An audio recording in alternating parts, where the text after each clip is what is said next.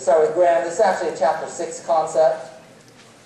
Graham's law says the property of gas A over the property of gas B equals the inverse of the molar masses.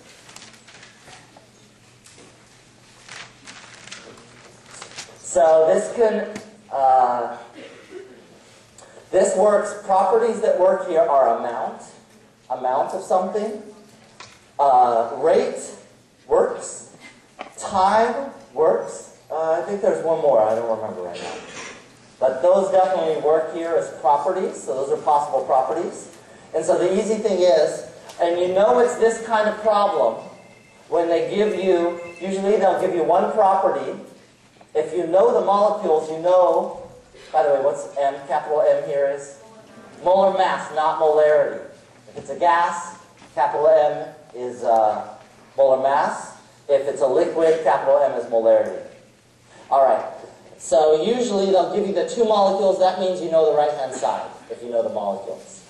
Then they'll give you one of these properties, you need to know the other. So the main thing you'll notice, if they give you two molecules and a property, it's a Graham's law question. There's no other way about it. Okay? So if you have two molecules, they're gases, it's a Graham's law question. The only way it could be something else if it's a Dalton's law question, but there they'll give you things like partial pressure or grams of something, that sort of thing. All right, so in this case, the only thing you need to remember, that exception,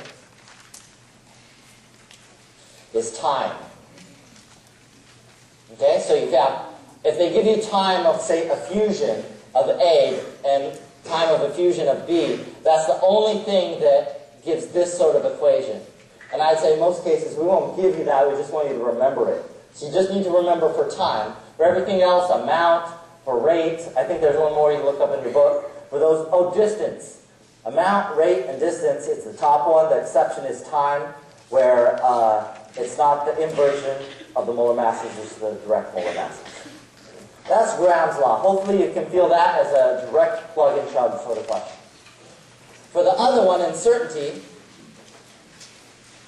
this is a chapter 8 question. This is definitely plug and chug. If you can handle that, usually people love that, that's this kind of question.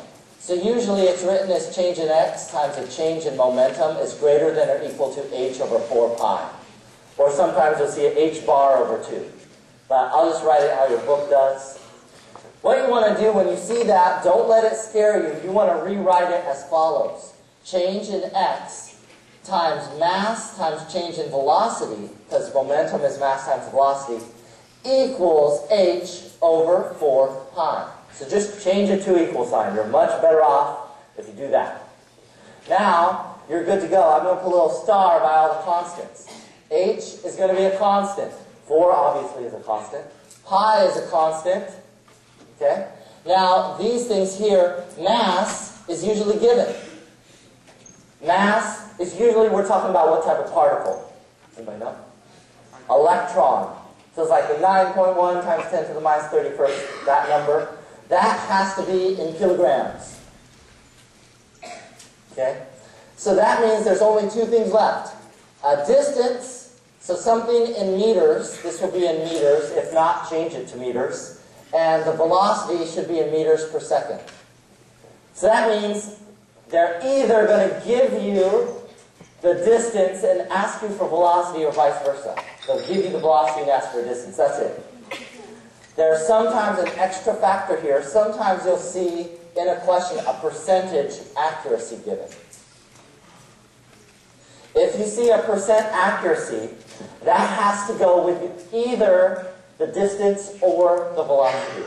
Okay? It's going to go with the one that's given. So, for example, if the distance is, say, 5 meters, the accuracy, the percent, must be multiplied by the meters. Okay? Another way to write that, if you want to just stick it in the formula, put the percent right in here. Just multiply by the percent. It's in the formula. Okay? It's what that delta means. The delta essentially means a percent accuracy. So you change it to a fraction, so it's 55%, you change it to 0.55 and multiply it in there. Okay? So that's that. You're usually, for electrons, going to get a very small answer, extremely small answer. If you don't, you've messed up. If it's something like a baseball or a bowling ball, it's going to be sorry, I said that backwards. You're going to get a very big answer. Sorry, very big. Scratch out small and write big. You're going to get a very big answer for electrons, very small answer for things like bowling balls or tennis balls, that sort of thing. I'll leave that up there for a second, still copying. So that's very much a plug and chug. All right, now let's get to the wave functions. Let me try to do my best with wave function stuff. There's two categories, the 2D category, so 2D. That's called a particle in a box. What that is we have this graph. So every particle has a wave function. That's what de Broglie tells us. And so this just takes on some math for that. So we're saying every particle, say an electron, flies like a wave, up and down, sinusoidal. So we just want to graph that. But we call that function psi of x. Instead of f of x, we call it psi of x. So we're going to graph psi of x versus x. And x starts at the origin, 0. And then we're going to say this goes up to L, which is what we call the length of the box. And to make this graph look more box-like, we draw a line right there. It's meaningless except to make it look more like a box. Okay, so this line here on the right-hand side has no meaning besides making this look like a box. Then all you do is graph this thing. So the lowest energy one looks like this. This is the n equals 1 2D wave function. The next one will look like this. This is the n equals 2 wave function. Let's see if I can zoom out a little more. And the next one, and you'll see pictures in your book if you want to see this. Last one looks like this. Okay, so some key notes. So this is n equals 1, n equals 2, n equals 3. N is your principal quantum number that you've seen before. Your quantum numbers, that's n. I guess we'll do quantum numbers while we're on this as well. So this n, same n. The formula you really want to remember, one of your key formulas is nodes equals n minus 1. When I say nodes, I mean internal nodes. So notice here, there is no place where the wave function crosses the axis in the middle. So there's 0 nodes, because 1 minus 1 is 0. Here, n is 2, so 2 minus 1 is 1. So here we're going to have one node, and here's the node right here. Right there in the middle is the node. So n minus 1, that's the node. Now for the third one here, n equals 3, we're going to have 3 minus 1 or 2 nodes. So 1, 2. That's where our 2 nodes are.